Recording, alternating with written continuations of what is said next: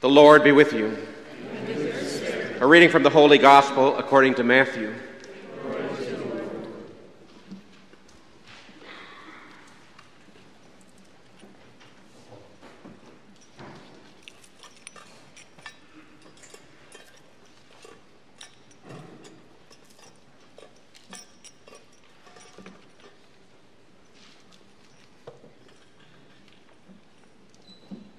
Jesus said to his disciples, "Take care not to perform righteous deeds in order that people may see them. Otherwise, you will have no recompense from your heavenly Father. When you give alms, do not blow a trumpet before you, as the hypocrites do in the synagogues and in the streets, to win the praise of others.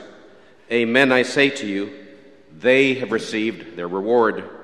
But when you give alms, do not let your left hand know what your right hand is doing, so that your almsgiving may be secret, and your Father who sees in secret will repay you.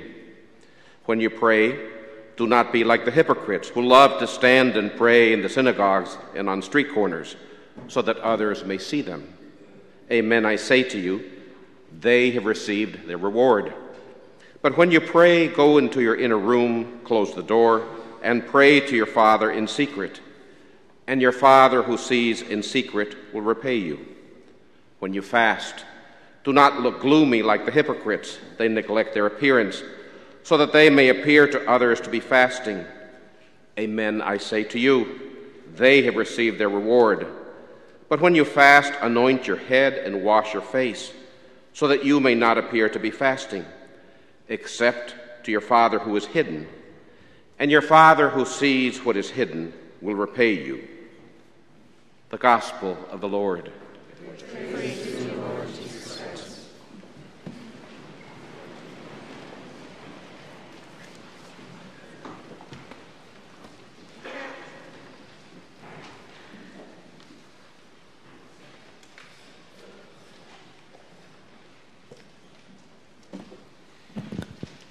Today, in receiving our ashes, we begin our penitential season. And ashes were a way for the Jews to represent the fact that they were in a time of penance, which is what we as Catholics are entering into. But we can't think that just getting ashes is enough to save us unless it's a part of something deeper. In fact, getting ashes can be dangerous because Christ talks about those who have outward shows of their spiritual life while inside there's not much going on. So in fact, if we only receive ashes and we don't actually make it mean something this Lent, we're going directly against what Jesus taught. So what does that mean for us at Lent? It means that we have to make sure that our ashes are an outward sign of an inward reality, something that's going on in our soul. That these 40 days aren't going to be spent like any other 40 days in our life, but truly be spent in the desert with Christ, who went off to receive the Holy Spirit. And we have to receive that same Spirit through our acts of prayer and penance and almsgiving in the next 40 days. Now, it's very popular in Lent to give something up. That's sort of the question everyone asks around Lent is, what are you giving up? And that's a great thing to do. But it can't just be an action in and of itself. We have to truly look at the things that get in the way of our relationship with God and find a way to break those things down so that at the end of 40 days, we truly know the risen Lord, that we would recognize him, that we know that he has truly come to save us from our sins. So what are the things that get between us and God? It could be a repeated sin, something that we just can't get out of. And this is a time to step away from that. And to not only lose the sin, but even our attachment to that sin. Perhaps it's a time waster, something that we do that takes our time away from our family and from God. Perhaps it's our cell phone and the many things that can distract us with. Perhaps it's the computer, television, video games, or just being by ourselves when we should be reaching out to others.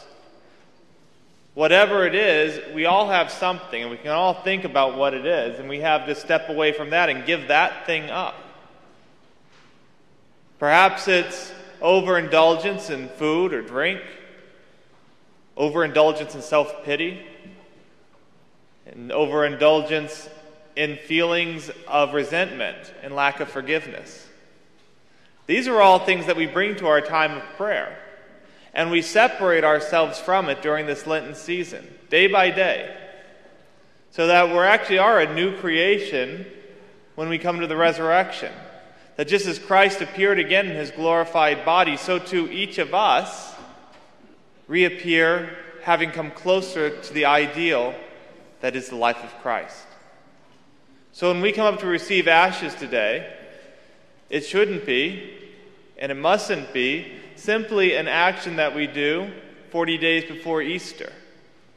It has to be a real change in our lives, so that no matter where we are in the spiritual life, no matter how close or far away we feel from Christ and his church, at the end of it, we find a way to be even closer. And if our ashes are an outward sign of an inward changing of heart, then we can look back on these 40 days and know that we truly spent that time with Christ in the desert, and that we came out. And the resurrection at Easter will this year be something truly worth celebrating.